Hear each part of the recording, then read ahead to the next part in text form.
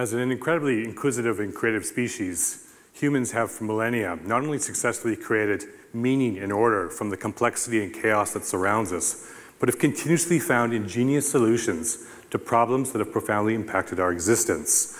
From the development of language and agriculture to the Industrial Revolution, and more recent advancements made during this fourth Industrial Revolution, the path of human innovation is truly remarkable. Now, when we think about innovation, we tend to, which is, by the way, the process of turning novel ideas into useful solutions, we tend to think of it as a highly iterative process where one incremental advancement follows another, so that over the time course of human history, the arc of human ingenuity tends to perhaps look like a fairly linear phenomena, gradually ascending over time, with perhaps the occasional blip for major innovations like the development of the wheel, the printing press, or electricity. But what I find particularly interesting is the relatively recent notion is that the trajectory of human innovation has suddenly and fundamentally changed, and the notion that we currently find ourselves en route a path of tremendous disruption. If humanity has crossed an important inflection point, if our technological capabilities and innovation output are growing exponentially, not linearly, what potential impact does that have on us? And how can we think about architecting impact in this fourth industrial revolution? As a doctoral student studying epidemiology about 10 years ago, I had a front row seat to what would become a transformational change in the realm of the life sciences. At some point, it became relatively clear that a constellation of technologies emerging from the margins of genomics, data science, and systems biology were about to collide, and in the aftermath, totally disrupt and redefine the fields of medicine, healthcare, and drug discovery as a data science. Now, the exponential rise of these individual technologies was certainly something to behold, but what was more profound was how the intersection of them vastly disrupted the entire ecosystem. Take drug discovery as an example, where the intersection of data and machine learning has totally catalyzed or redefined the process by utilizing large data sets to discover and develop new drugs. It's also catalyzed a rather intense global and ongoing effort to sequence the genomes of millions of people around the globe. In the realm of medicine and healthcare, this idea around the democratization of data, proliferated by the intersection of genomics and data science, is starting to disrupt the traditional healthcare paradigm by enabling healthcare consumers like yourselves to readily obtain access to your data involving biology and healthcare. Just consider how millions of people around the globe have utilized services like 23andMe to derive important actionable insights into their personal genomes. But it's at the intersection of artificial intelligence and diagnostic medicine that I think we're about to see the most profound innovation. You see, over the last 12 months, we've seen some extraordinary examples of how deep learning algorithms have outperformed highly trained medical professionals in the fields of dermatology and radiology. This is likely to play out in the realm of population health. Consider the example of using a smartphone to diagnose skin cancer better than a dermatologist can at a clinic visit. And now also consider that there's 6 billion smartphones in circulation, which providing us the real opportunity to suddenly provide much of the world's population, including those in remote regions, with access to low-cost, high-quality healthcare services. This is potentially transformational in terms of population health. Now, rather than the exception, the disruption of the life sciences industry merely looks like a line item in terms of a much broader structural shift in the foundations of human innovation. In fact, dozens of technologies across numerous domains are enhancing exponentially for decades.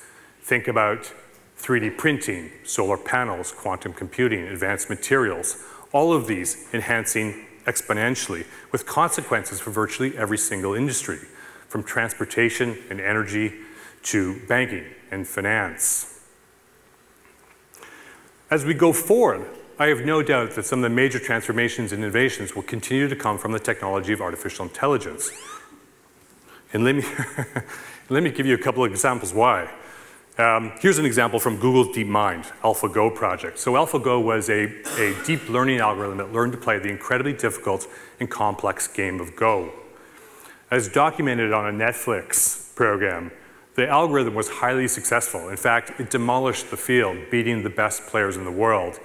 And I think in hindsight, this is going to mark a significant point in time. It marks a point in time in which algorithms exceeded the capabilities of humans to perform complex creative tasks like playing the game of Go. Or this example, also from Google, from a paper published recently, that trained a deep learning algorithm to predict a whole bunch of clinical features from a simple image of your eye. In this case, the researchers found three really profound things. The first was that the algorithm was highly adept at predicting these clinical features, which included things like your sex, your age, your blood pressure, your smoking status, your BMI, all again from a simple image of your retina. The second and more profound discovery was that the algorithm extracted novel features about the eye, the biology and the structure of the eye that was previously unknown to humans. And third, the algorithm was particularly good at predicting your future risk of developing cardiovascular disease.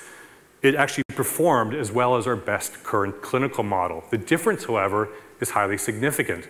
You see, our best clinical model requires blood and blood chemistries and a whole bunch of other data points to make this difficult prediction.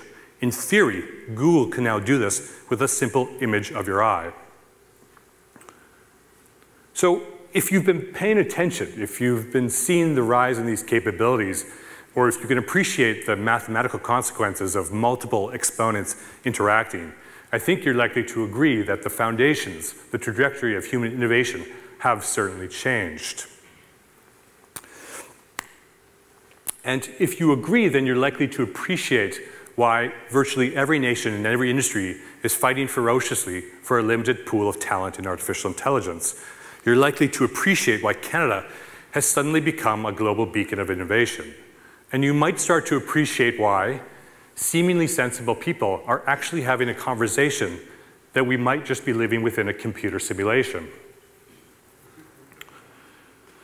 So, inspired by all of this disruption and innovation, I got deeply interested in using entrepreneurship as a vehicle for making global impacts.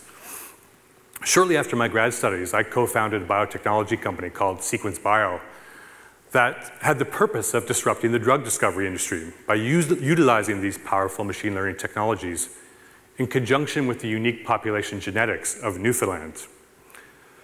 The company was founded really on three key assumptions. The first was that the industry was about to be disrupted, and if true, high-quality patient data was going to be necessary. It was going to be necessary to have large-scale integrated data involving lots of clinical and genomic information, a resource that didn't really exist at the time. The second assumption was that Newfoundland was the most remarkable place in the world for modern drug discovery. And this really comes from three different features. The first of which is related to the actual people, the population. You see, Newfoundland has an interesting and unique history in terms of its settlement, its history, and its persistent isolation. What happened, in effect, it resulted in a population with a genetic architecture that's slightly less variable than what we would find here today. And that can be incredibly advantageous as we're looking for very small signals amongst very noisy data. The second feature was that the population had a tremendously high incidence of both rare disorders and complex diseases.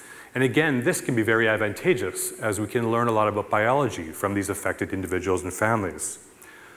The third feature was that the province had developed some relatively robust infrastructure related to capturing clinical outcomes, healthcare data on all 500,000 people in the province. So individually, these attributes are quite unique and interesting, but in combination, they are highly unique on a global stage and incredibly powerful for modern drug discovery. The third assumption was that my co-founder and I, pictured here looking over the St. John's Harbor, knew exactly what we were getting ourselves into. And of course, that was absolutely not the case. In fact, I think if we'd known about the challenges ahead, we would have likely chosen another path. In any case, I think it can actually be rather beneficial to be a little bit naive in entrepreneurship at the beginning, because as I said, it becomes otherwise a little bit daunting at times. So with those three key assumptions, Sequence Bio set out to develop one of the world's largest and most sophisticated data assets on human biology. We would do this by sequencing the genomes of 100,000 voluntary Newfoundlanders. And then in conjunction with these machine learning technologies, empower a new kind of drug discovery based on a much deeper understanding of human biology. Now, the idea of using sophisticated modern tech at scale to disrupt an entire industry was definitely interesting and innovative and exciting. But I would argue that that's not the real innovation. The real innovation was the model by which Sequence Bio would utilize technology to impart meaningful economic and social impact to the province of Newfoundland and Labrador. So the concept was that we, the company, would, in collaboration with community partners, simultaneously develop a globally significant and sustainable data resource that would not only simultaneously support innovative drug discovery locally, but would also be used to support better healthcare outcomes in the province. You see, the data would be shared with the participants, with their families, with their healthcare providers for better decision-making. And it would also be shared with government to support better planning and policy. In effect, Sequence had architected a unique opportunity to make a significant impact by using a really community-centric approach that would simultaneously support innovation, economic diversification, job growth, and better local healthcare outcomes.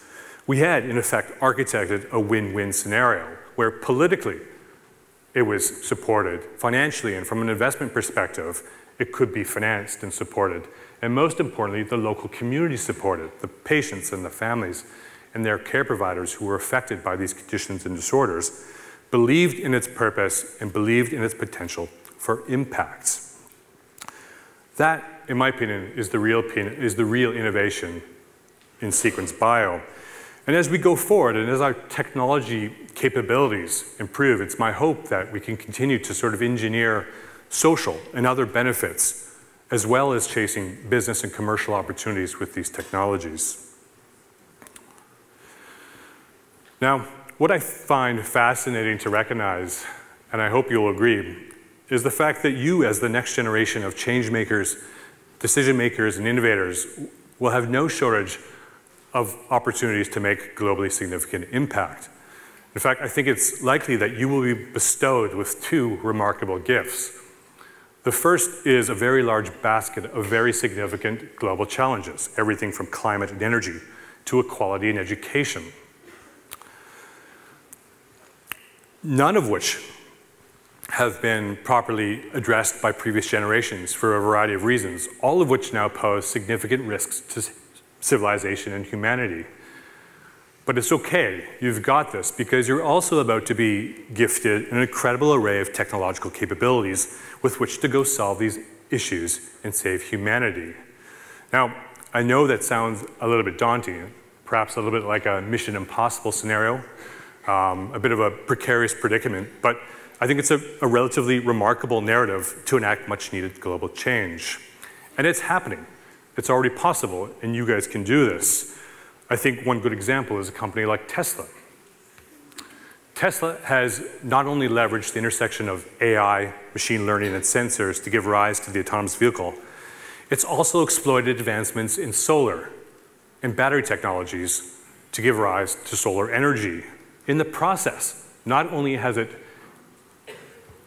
disrupted the energy and transportation industries, it's made an enormous impact on climate change, an issue that, of course, affects us all, through a global fleet of autonomous electric vehicles, all powered by the sun. I think it's also a remarkable example of a company that has an ambitious purpose to make impact. So, in this fourth industrial revolution, is it possible to architect some impact? And of course, if you look at the major technology companies, you will certainly see some clear themes. Themes like data, artificial intelligence, and platforms in the sense of how they build resources, derive and extract insights that can then be scaled as solutions globally and efficiently. And there are many other features that make these companies successful and impactful. But I think more than ever, the most important architectural feature for making impact during this fourth industrial revolution remains to be the profoundly simple concept of having a purpose, a big, bold, ambitious purpose to make impact. It will help you set a course, navigate these challenges, and keep you afloat during the long, inherent, difficult process of innovation and impact. Thanks very much.